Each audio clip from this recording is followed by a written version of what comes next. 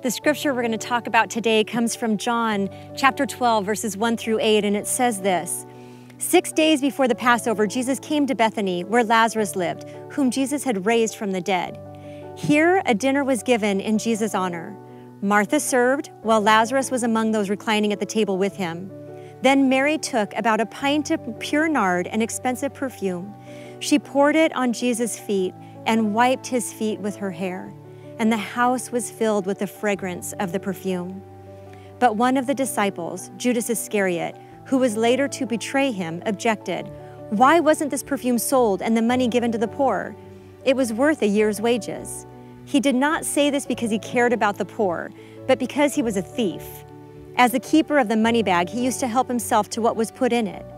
Leave her alone, Jesus replied. It was intended that she should save this perfume for the day of my burial. You will always have the poor among you, but you will not always have me. There's so much for us to learn from this scripture. We see this familiar scene with Lazarus reclining at the table with Jesus. We see Martha serving. And where do we find Mary? We find her at the feet of Jesus. Mary somehow knew that Jesus was going to have to die. And she was doing this act of worship to prepare him for his burial. What a beautiful, beautiful act. Another significant thing about this perfume is that it was very expensive and it was considered a luxury, but it was also a perfume that was used to prepare bodies for burial.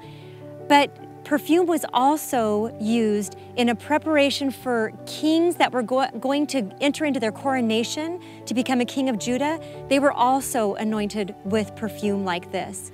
And so you can see how Jesus was being anointed in preparation for all that was to come. We know at this point that the Pharisees are trying to get rid of Jesus because they see Jesus as becoming a nuisance to them. We know that the disciples are preoccupied with money.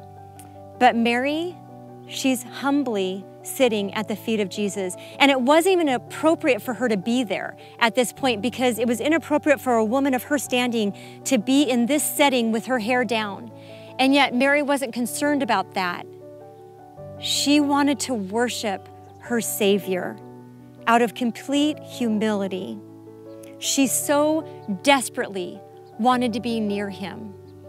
And I have to ask myself, do I so desperately want to be at the feet of my Savior? And if so, what am I doing about that? I want to encourage you to spend time in your Bible, read your Bible every day. We talk at Emmanuel Church about read it, write it, pray it, share it. We need to be reading the Word of God daily. We want to encourage you to write something down in a journal that stood out to you because that helps our learning. We want to create that into a prayer so we can pray it throughout the day so it will sink in deep. And we encourage you to share it with others because that's a great way for others to learn what God is teaching us as well.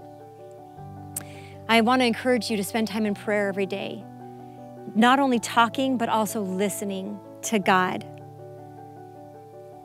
Look for ways that God is at work around you because when you look for God, you are going to encounter your Messiah.